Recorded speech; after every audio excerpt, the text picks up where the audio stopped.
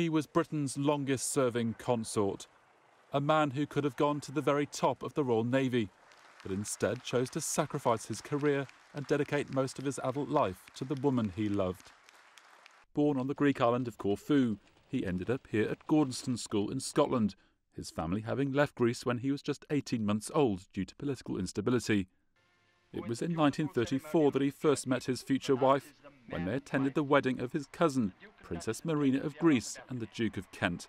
He was an uncle of Princess Elizabeth.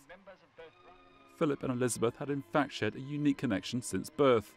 His mother, Princess Alice of Battenberg, was a great-grandchild of Queen Victoria, just like Queen Elizabeth's father. In 1939, 18-year-old Philip joined the Navy. War broke out and Philip was sent to sea, where he became First Lieutenant on HMS Whelp in the Indian Ocean, rescuing British pilots shot down by the Japanese. 2 years after the war ended, he married Princess Elizabeth. Having renounced his Greek title, the king made him Prince Philip, the Duke of Edinburgh. In 1952 he was promoted to commander, but his naval career came to an end on the death of his father-in-law, King George VI. It was left to Philip to break the news to his wife while in Kenya, on a tour of the Commonwealth. At the Queen's coronation in 1953, the Duke took an oath to serve his wife for the rest of his life, swearing to become her liegeman in life and limb. Together they had 4 children, Charles, Anne, Andrew and Edward. But with his naval career over, what to do outside family life? Within 4 years of leaving the Navy, he founded what he is perhaps most famous for. The main purpose of the scheme is to help boys to find activities which will give them pleasure and satisfaction. The Duke of Edinburgh Award Scheme, which millions of young people have taken part in. He remained active himself. The Duke plays at back. He's easy to recognise in the match with number 4 on the back of his shirt. An accomplished polo player. 191 for 5. A keen cricketer. Perhaps unsurprisingly, he loved sailing. And in his 50s, he turned his attention to carriage driving. Prince Philip's interest didn't stop there. The Duke was a qualified pilot, and he immersed himself in almost 800 charities and organisations, most notably as president of the Worldwide Fund for Nature, long before the protection of the environment became such a hot topic.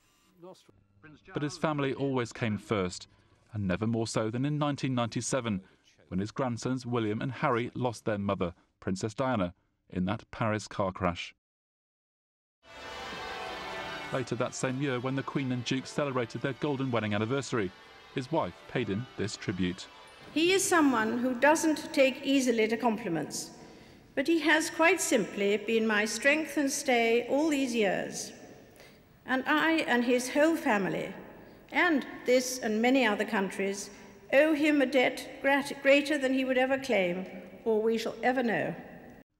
Reflecting on their long and successful marriage, the Duke also paid this compliment to the Queen. I think that the main lesson that we've learnt is that tolerance is the one essential ingredient of any happy marriage.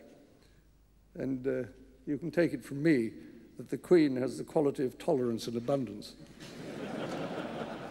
Into the new millennium, and though looking more and more frail, the Duke appeared as determined as ever to continue his royal duties, and never without a sense of humour. Pay attention, because I'm now going to see the world's most experienced plaque unveiler.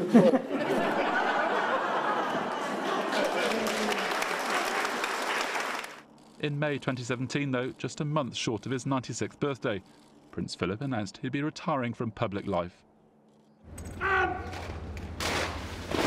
At his last official public engagement in the forecourt of Buckingham Palace, he saluted the Royal Marines, of which he was the Captain General. Public appearances after that were few and far between. The Duke looked every bit his 96 years during the Remembrance Sunday service a few months later. The following spring, he underwent a hip replacement. Within weeks, he was back on his feet and seemingly in full spirits at Harry and Meghan's wedding at Windsor Castle. In January 2019, the Duke was involved in a serious car crash near the Queen's Sandringham estate, from which he, remarkably for his age, emerged unscathed. Somewhat reluctantly, he gave up his driving licence, and with it the independence he had always cherished. But still, there were more family weddings to enjoy, and an ever-expanding family. On them and his adopted country, he leaves an indelible mark.